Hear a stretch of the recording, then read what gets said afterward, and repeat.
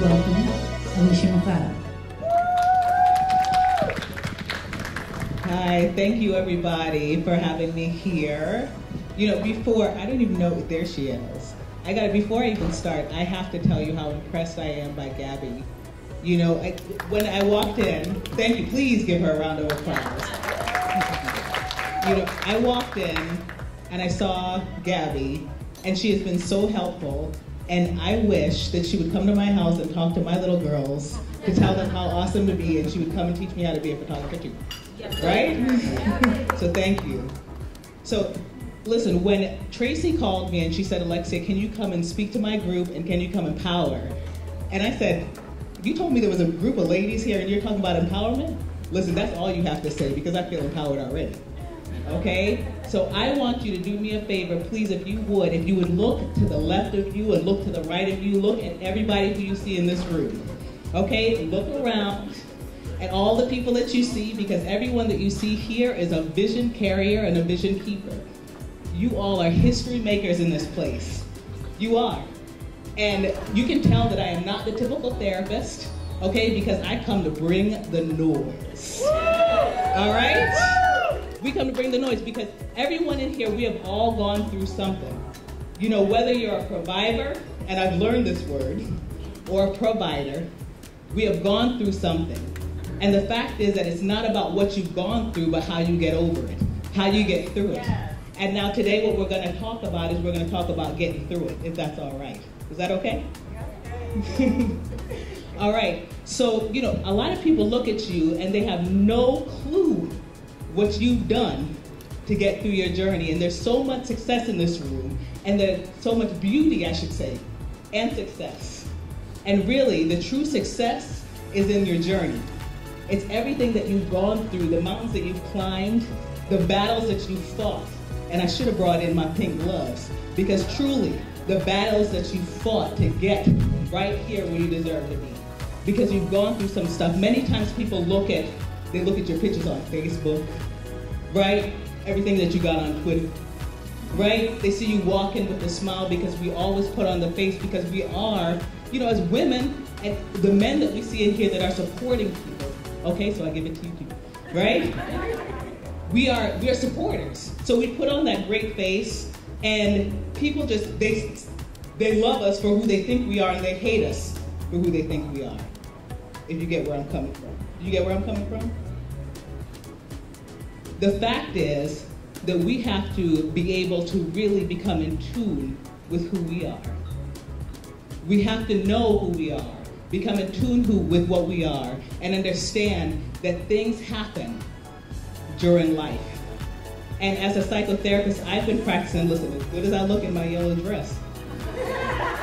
Like a canary, baby, like a canary, right? I wear this because I want to bring light and shine wherever I go. So I love my bright colors.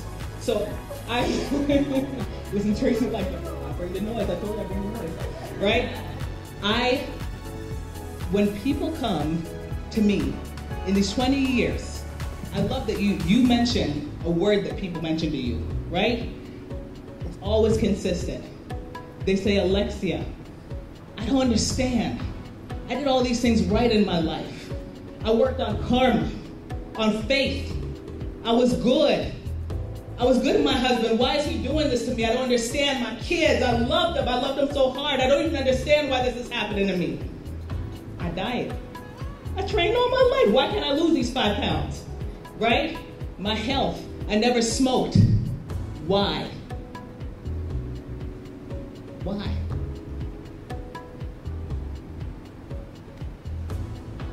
I'm a therapist. You know, life is hard. And sometimes it is erratic. And all the answers don't come just here. They don't just come. So again, I'm going to tell you that we're going to talk about breaking through what you're going through. All right? So, there's so many things in life that happen. Tracy ain't give me no clicker, so I got to walk all the way back here. Right? So, in order to really talk about what we're going through, I believe that we have to walk through what we go through. My favorite saying, and Tracy knows this well, I say we gotta feel it before we heal it. What is a trauma? We gotta identify what a trauma is in our life. And trauma hits us in so many different ways. In my own life, trauma hit me years ago. Thought my life was good.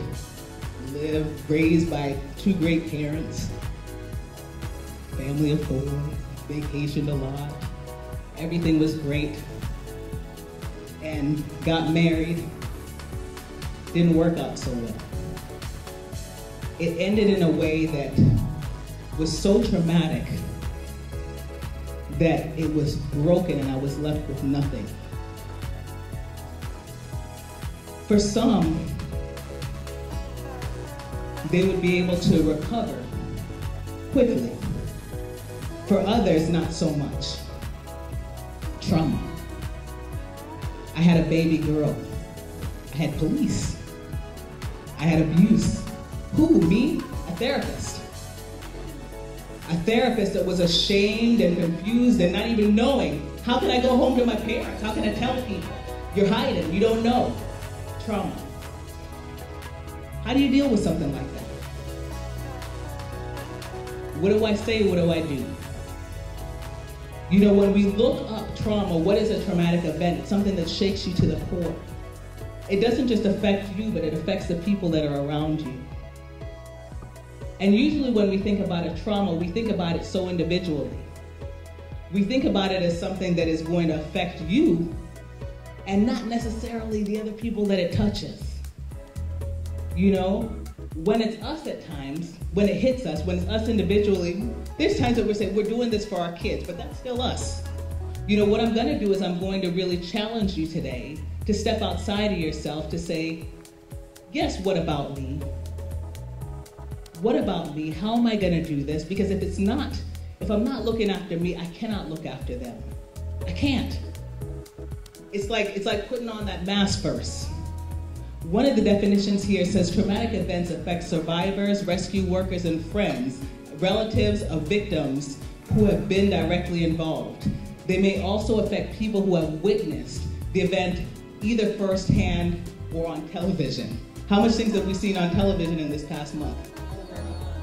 Yeah, lots. From kids on up, it has affected us. It has made us afraid to send our kids to school. It has made us afraid to sometimes walk the streets, to go running. Traumatic events. I'm good for stories, so I have to tell you one. I'm gonna call this patient Lisa. Lisa came to me because she was pregnant and giving up her child gifting her child for adoption. Her father had just passed away from cancer. She was raised in a beautiful home, father, pastor, mother, homemaker. During the period of time when she was when I say it was probably one of the most successful adoptions I had ever done, because she had just really resigned herself that this was a decision that she had to make, because this child was not really for her. It was not the correct time for her. It was not, but she had chosen the perfect parents that were going to raise her child. During this time, her mother was diagnosed with stage 4 cancer. Her mother, unsure of whether or not she wanted to tell her daughter, had everything going through her mind. In her mind was going every fear of when her husband went through. What am I gonna say? How am I gonna do? How can I deal with leaving another child? The fears, the anxieties. Even before she knew the outcome, it was already set up in her head.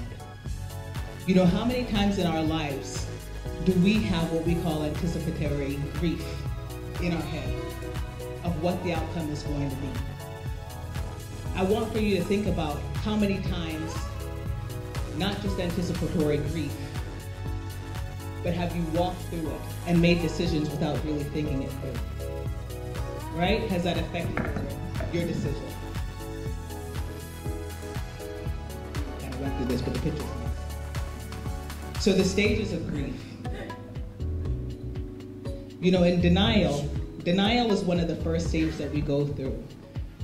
If we're talking about a diagnosis, in denial, for denial, when somebody, if your doctor has come to you and given you a diagnosis, it's one of nature's, great ways of being able to cushion you from everything else that's going on. You know, for anyone that has been given news that they would not particularly like, whether it's a diagnosis, whether it's a breakup, whether it's your child telling you something's going on, many times we're like, it's not really happening. And really and truly, it assists you on going on to the next step to be able to handle the fact to say, okay, well, what are we going to do next? This next step is really going to help for the professionals to understand. And really, a big part of me being here as a professional, I treat a lot of professionals. And I think that it's so imperative for professionals to be able to chat together and to be able to seek the appropriate help as well too, because we bear the weight of so much that is going on. Because hearing the stories and caring, because we are the caregivers, and being able to separate the two when we go home is a lot. And a lot of caregivers, guess what? We have our own diagnoses and our own traumas as well too. So how do you separate the two? Understanding the protests that our patients give. Sometimes we don't understand. We don't understand, why is this patient acting like this? I'm only trying to help them. Why are they so angry? Why are they so pissed off? They just got told. I told them they got cancer. Why are they so mad? They blame, God, I should say, all of a sudden when we had so much faith, the protest moves to blaming God, blaming, for allowing this to happen. When we believed in faith so strongly, blaming ourselves for our body turning against us. Blaming our family for giving us this shitty dream. Sorry for saying a bad word, but it's the truth. This is, I'm sorry, Gabby, I'm sorry I said a bad word. Okay? But it's, all of this is reality, that everything comes down, that we start to really, we're mad. Disorientation is another natural process. Detachment. If all of this is happening, what do I do next? Nobody's going to understand anyway. And then you hope to get to a phase of resolution. Patterns. I'm big on talking about patterns. Patterns that block the vision to the next step. Fear, anxiety, judgment, avoidance. Now fear, that's easy. Fear comes about easily. When we hear something that we don't like, the easiest thing to come about is fear. Anxiety starts to stir up within us. Judgment is something that I really want to discuss because it's something that, we think of others judging us, but what about you judging yourself? I think that is probably the biggest thing that I hear is, and really have to assist people and get into terms with, is them judging themselves even more than other people are looking at them. And accepting what is going on and moving on to the next step, getting to the resolution phase. And as caregivers and as providers as well, getting to an acceptance stage and really finding some resolution. These are common responses, cognitive, emotional, physical, behavioral. For time, I'm gonna kind of just go past that one. I told Tracy that I don't really go through all of this. I want to, for the sake of time, it's really important for me to give you one great story, because I'm, again, good for stories. Now, Tracy and I met some time ago. we just decided it was about a year ago, right? And it was really kismet when we met. I think she kind of told me a story, because I don't really think you knew Stacey as well as you thought you knew her. She kind of told me a fib. She did. She called me out of the blue, and there's many times I don't have time to really meet with a lot of people. I'm sure. But she called me and she got me on the phone and she said, Alexi, I know Stacey, who is a friend of mine, who she's an exec for iHeartRadio. So I said, oh my gosh, that's a great friend of mine. So we made plans to go for lunch. And I met her, was it the same day? That never happens. It never happens. And I ended up, I think even before I met her, I called Stacey, and Stacey says, yeah, I think I met her. So I'm thinking, okay, I guess they don't know each other that well, but I'm still gonna go. We ended up having one of the best lunches, I think, that we had, that I've had in so long, and it was just kismet. I ended up hearing her story, her survivor story, which was it touched my heart so much. And it'll tell you how some things are just so meant to be. That there's this young lady that is so strong that after giving birth, had her own cancer story, and that went through so much, and that lives for her kids, and lives to be able to speak her truth to other people. It says so much for the things that she does. And just as all of you, I want you to really realize how much that you give to other people on a daily basis. And even as you reach out in helping others, as she thought that I was going to help her, really she helped me. Because that same year, as she's telling me her story and we're building a friendship and everything else, and she's thinking I'm helping her, I had 2 family members, my father and an aunt, that were diagnosed with cancer. And as we're going through these whole steps, even just her strength and her friendship and the way how karma goes, the strength of this one woman helped me to get through so much more than she could have ever imagined. And what you all do on a daily basis helps so much. So continue to see clearly, recognize what you do, and to break through whatever patterns that you have, because you are amazing. Thank you so much for having me.